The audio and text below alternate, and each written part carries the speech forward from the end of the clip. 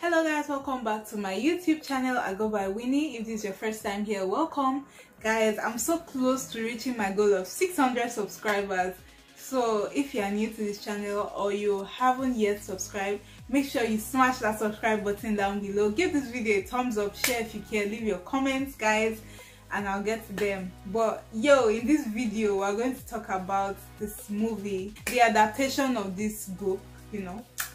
Well, to be very honest with you guys, I haven't read the book, but I can still give my opinion on the movie because it's the movie we're here for, right? So I actually do like the movie.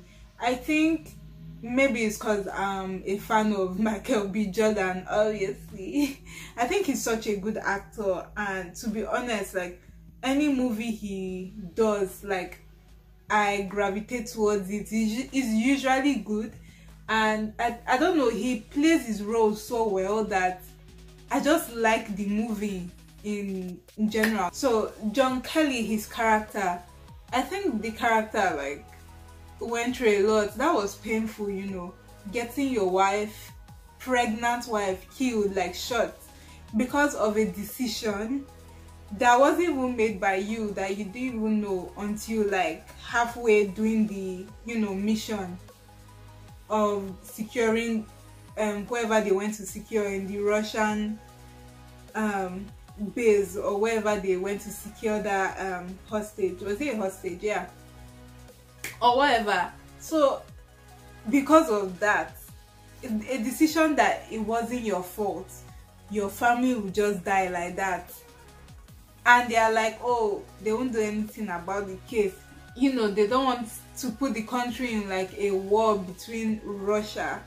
And to me it's like, okay, but they killed families, like they killed people, cold blood. And it's crazy to me that obviously it's now because of an American which that is trying to cause drama because of a stupid ideology that, oh, you know, we're fighting each other, let's focus on who the real enemy is, and like you're just causing trouble just cause of your stupid okay.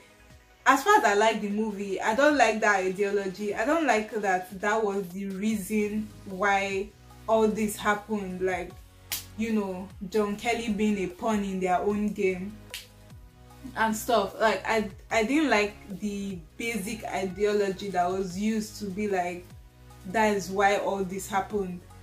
And I didn't like the fact, like I feel like they should have used a bigger person, like a bigger enemy in a way, like it would make him more like, oh, mind-blowing. But the fact that it was that guy and that was his reason and that's why he was doing all that was just like, okay. But the action scenes were good, especially the scene in Russia where, you know, that's when he figured out that, yo, the Victor guy is also like killed himself, blew up everything, and they were like trying to fight, and you know, to divert his team members from trouble and all so they can run away. Like he chose to stay behind and be shooting like the police and military that were coming, you know, and to sacrifice himself because he's a felon anyways. I was like, that's so brave. Like, and that makes sense, like, because when he goes back to America, like he's seen as a felon in quotes. So like him like sacrificing himself and he still managed to get out of there alive was like mind-blowing to me, because I was like, yo, this guy is dead, like this guy is going to die here. But like he actually managed to get out of that situation safe and like to his people, like his team, and he sorted out his issue. Even at the end I thought he was actually dead, like when they showed the burial stone of him and his wife, and like I genuinely thought he drowned in that water or something. But oh well, he did not. And I don't know if you guys watched like a bit after the end of the movie, there was a scene where he's now making, like, he wants to make an intelligence agency for terrorism or something like that. He wants to make a presentation to the president though, about doing that, and he wants to call it Rainbow.